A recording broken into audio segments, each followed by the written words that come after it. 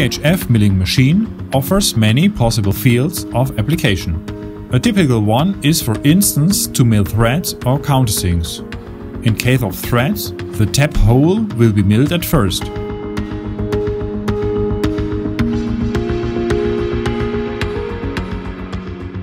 Then you mill the thread.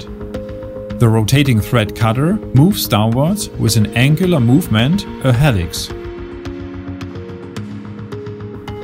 From quite filigree in M1 up to M16. On top of that, metric cable glands up to M63 by 1.5 can be realized, for example. With VHF machines, you can produce countersinks in two different ways. Either you use a 90-degree tool, or you use our countersink feature. It allows you to mill the countersink cone and the drill hole in one step, with just one tool for different countersink diameters.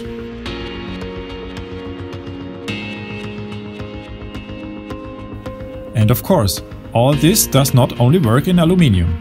See for yourself different kinds of plastics, steel or wood.